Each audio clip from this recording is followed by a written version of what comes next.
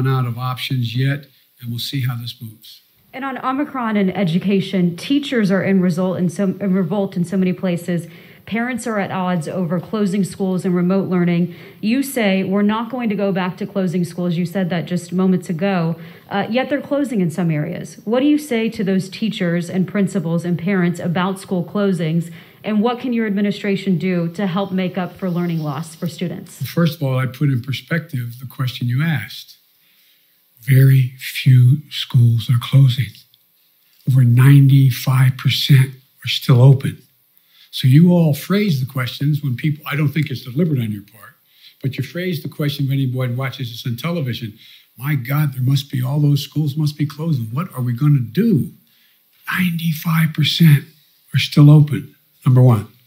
Number two, the idea that parents don't think it's important for their children to be in school, and teachers know it as well. That's why we made sure that we had the ability to provide the funding through the Recovery Act, through the act that the first act we passed, to be able to make sure schools were able to be safe.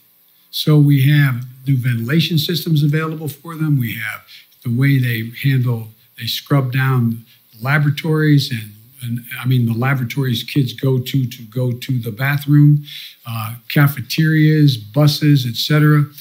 All that money's there. There's billions of dollars made available. That's there.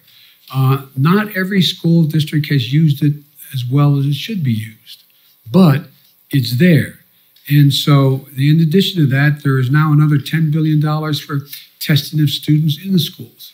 So I think as time goes on, it's much more likely you're going to see that number go back up from 95%, back up to 98, 99%. But the outfit, the individuals of the district that says we're not going to be open is always going to get, and I'm not being critical of any of you, it's always going to get front page.